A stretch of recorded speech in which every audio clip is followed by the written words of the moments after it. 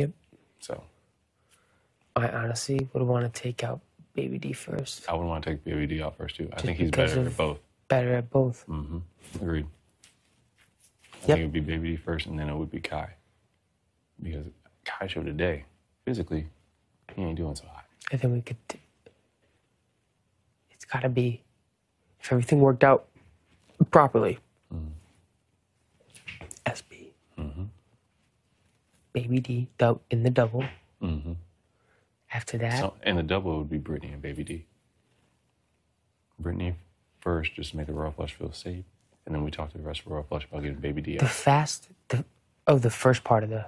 Yeah. Yes. You know what I'm saying? Brit. Quick. Because the second part... Why exactly Brit? Instead of Oz or Baby... Or, no, instead of Oz, I guess. Because she won something. Britini won. Yeah. And you saw her in that fight. Like, this is a competition where you didn't have to win just once. Like, you had to beat people every single time. And she took out 5 people. Okay. So... SB. Brit. Baby. And then after Kai. that... Yeah, probably Kai. Because then after that, it's just... Aza. Yeah. Aza. And Big D would be after that. But Big D. And after that, it's just us 5. After that, I don't care. Yeah, after that, it is what it is.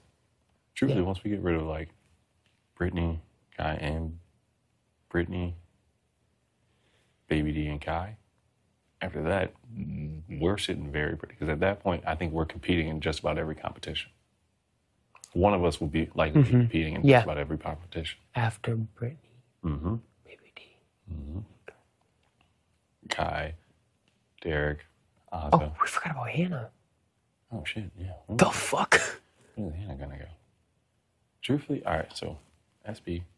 When the later it gets, the more mental shit goes. Hannah's got to go before it gets too mental. Well, I still think we take BBD out before Hannah. Yeah, but I think Hannah's the next. Yeah. Okay, I think it would be... Britini, Baby D. SB, Britini, Baby D. Britini, Baby D. Kai, Hannah. Kai, Hannah, yep. And then we look at Ozzy and Big D. Yep.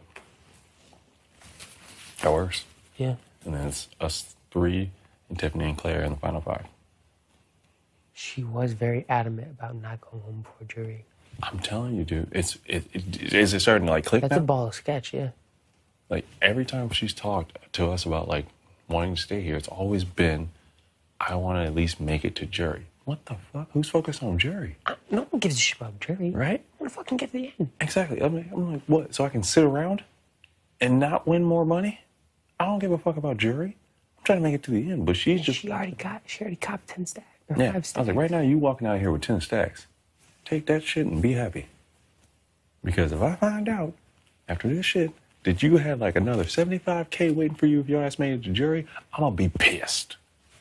Because if I end up in fucking jury and I got this, I'm gonna be pissed that I didn't take your ass out sooner.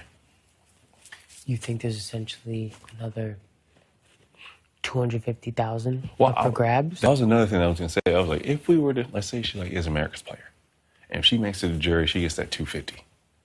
We take her out, that 250 bumps that shit up to $1 million. Shit. $1 million? That changes this game. I don't know if that's actually a thing. My mind's just going right now. What makes you think nobody else is as well? It's already too late. This is the last time to take out the person. And I think if somebody else was as well, I think it would be Kai. I think it would be both of them. But I think the key, because think about it. If it was 250, you split that in half, that's 125 a pop. But if they both don't make it, they could get nothing. And they were so perfect. If America gets the pick, SB totally would be the pick. Right? If America had to pick someone to be their sweetheart, it would be S. Beast.